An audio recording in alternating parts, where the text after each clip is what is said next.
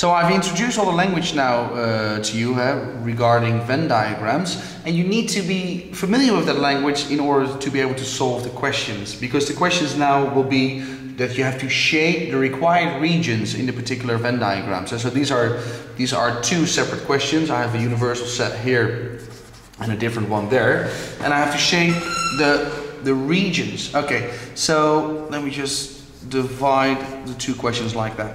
Let's have a look at the first one. Of course, we always look at the brackets first, okay? And what does it say? It says A union B, which means in A or in B, both of it doesn't matter. However, it continues then, it says the complement of that. So that actually means everything outside of the union of A and B. Okay, so now I am everywhere outside the union of A and B. But I'm continuing because it also has to intersect with C. So what should I be shading? That is this part. Because all the elements in that shaded part are outside of the union of A and B, but intersect with C. Alright, that's how you construct, or that's how you approach a question like this. Okay, the next one, the next question. What are they saying?